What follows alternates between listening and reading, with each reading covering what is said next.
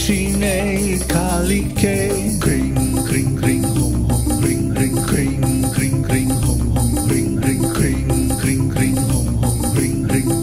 Swaha. Om. Namaste. So this is the third part of our series about what is our role in the world. The first part we talked about who we are. We're shamans. That is, if you follow my teaching. And then we talked about what is the world. And the world is a creation of accelerating change. Now, the human world is a rebellion against change. The human world is trying to stop the flow of change and create a stable structure where those who are in power can remain in power. But since that goes against the flow of the whole cosmic creation, I don't think that's going to be successful. So we're looking at a collapse of the order created by human beings to try to keep things the same. A collapse of the culture, a collapse of the social order. So now, what is our role in all of this? Well, first of all, we should not join any faction. We should not declare ourselves to be a member of any team, any nation, any political philosophy or party, any religion, any social group, and so on and so forth. All the categories that are defined by culture are bogus.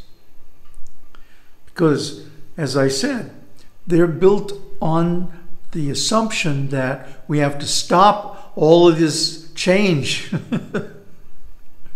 so that the leaders can remain in the leadership position, so that the rich and powerful can remain rich and powerful. But it's just not to be, and it's not ever to be. So that means the days of any culture are numbered. It's not possible to predict when, but it is inevitable that there will be a black swan event. We talked about this way back in the beginning of this channel in Apophatic Anti-Fragility series. So then, we don't identify ourselves as this religion, this country, this race, or whatever. Then what is our role? Our role is to wait, to work on ourselves, and to be ready when the conditions demand it to act. And you'll know when that is, if you're connected with universal cosmic wisdom. So the idea is to get connected, first of all, to really be a shaman. And then your role is to withdraw yourself from all the categories and identities out in this world, even as people in general become more and more identified with them.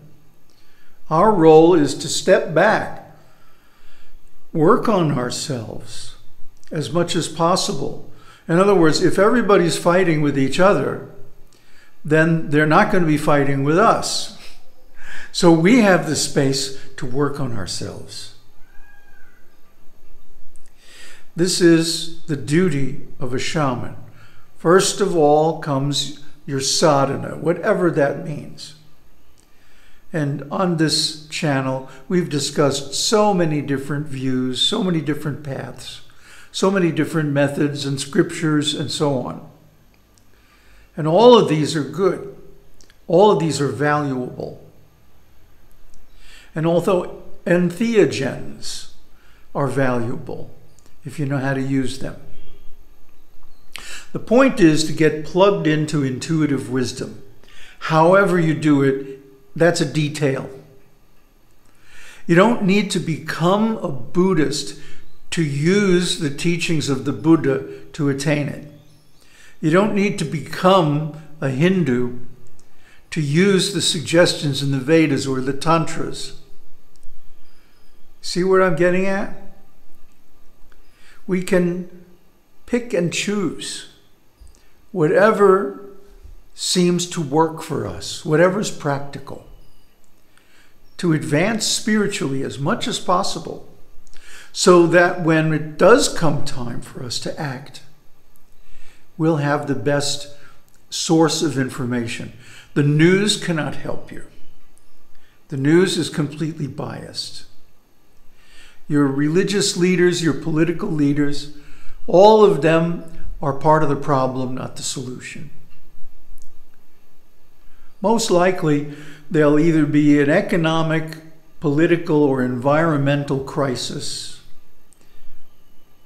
either locally or globally, that will force everybody out of their comfort zone.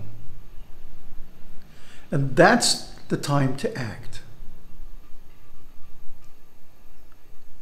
See, when people are really in crisis mode, is also the best time to propagate spiritual knowledge, because the need is greatest.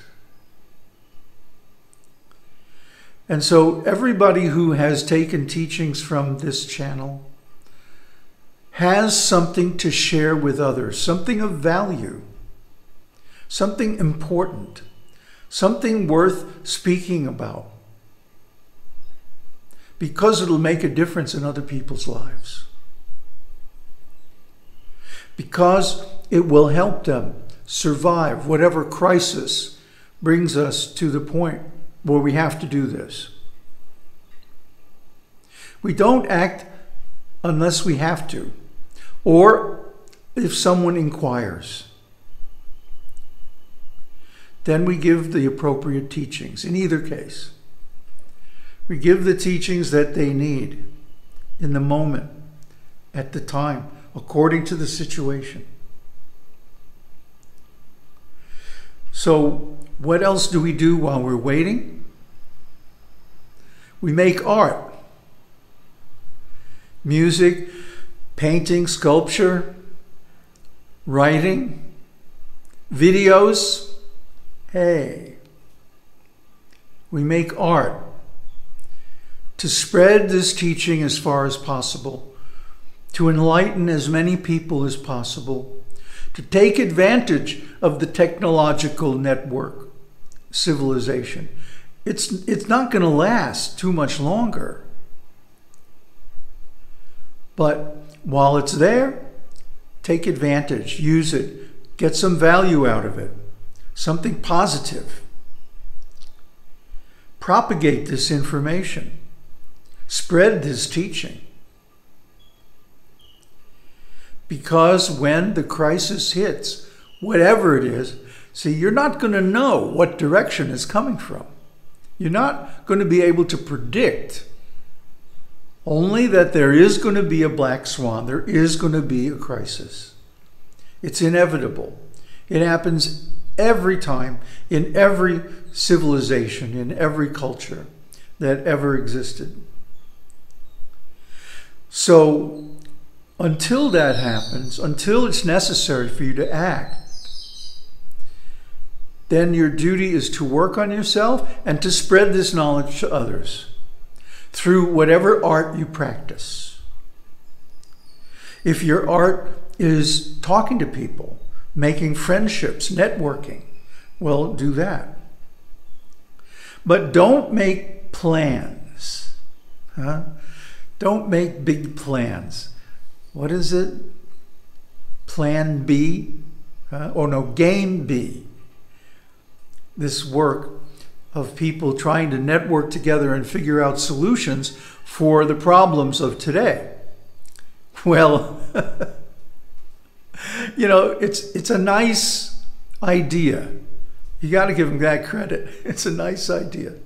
But since the game B is based on game A and supported by it and lives in the middle of it all, when game A collapses, it's going to take down game B too. Whatever plan you make is in the context of the present culture. When the culture collapses, that plan becomes meaningless. So it's better not to make a plan, but to wait until the crisis situation presents itself in real time, in the present. Then you can see how to react to it. Because we can't predict what kind of crisis it's going to be or how it's going to manifest. So how can we make a plan for it? But since it's going to seem to be surprising, irrational, and unanticipated, our response should also be surprising, irrational, and unanticipated.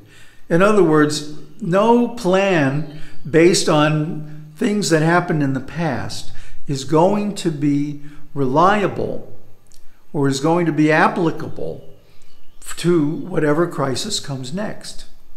It's always surprising. It's always crazy. It comes out of the blue sky. So our response to the crisis, whatever it is, has to be spontaneous. It can't be planned. It can't be forethought. So that means maybe a good exercise would be to learn how to play jazz or blues or any kind of improvised music, or learn how to do verbal improvisation. Learn how to spontaneously react or respond to whatever situation you find yourself in. Now, of course, this requires mindfulness, which is why we've been teaching from Mahasatipatthana Sutta. But I think people find it boring, which is kind of incredible to me, but it's required to be mindful of what's going on in a crisis. Not simply lose your head and run around in a panic, but look at it. Get what's happening. Grok it in fullness. Duplicate it. Make a model of it. Understand and respond. This can all happen in a second or two. So what I'm saying, as a shaman, as someone who is outside all the different categories of religions and spiritual paths and politics and economics and all that bullshit. It's bullshit because it's going to collapse someday. It could be tomorrow. It could be 50 or 100 years from now. We don't know. And we never will know. We never will be able to predict it, especially the timing.